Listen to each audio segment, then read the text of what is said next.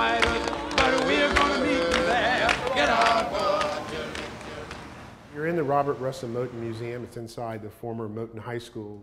And what we wanted to do was to tell the story of the national impact of this building. I'm on my way.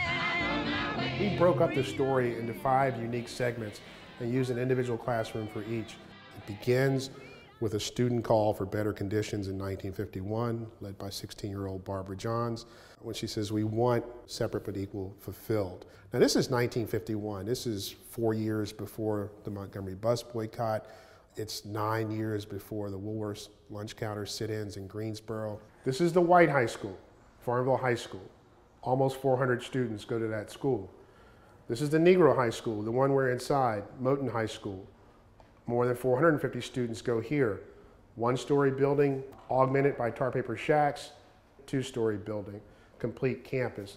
What we want the visitor to understand, and understand it really through the eyes of the student, understand what it was like to go to school in a tar paper shack. What you'll see when you come in here, it's still a great pride in the citizen, in the student.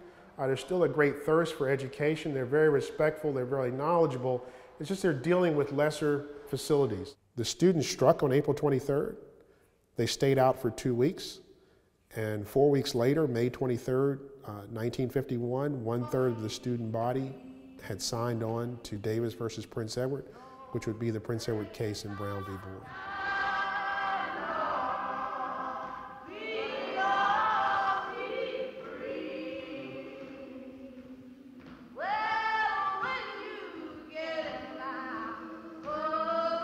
We bring the visitor and place them between the 2 sets of students because we want to ask, can separate be equal? Can we do it by showing views of both schools?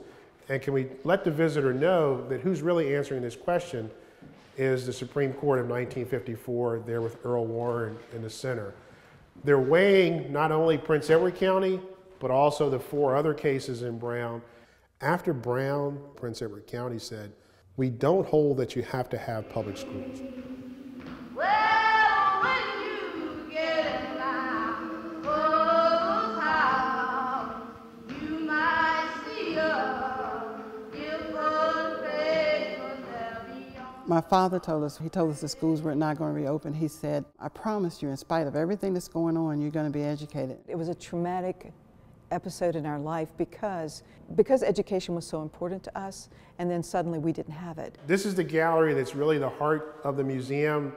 This is where we were really able to integrate the story across the community lines, because the segregationists, by closing all the schools in the county, created the same set of choices to be made for all parents and students in the county. These are the training centers that we went to in Prince Edward. Training center is what they called it, in the basement of a church. And unlike the white children, we didn't have buses, so at 10 years old, I was hiking 3 miles to school in the morning and 3 miles home in the evening.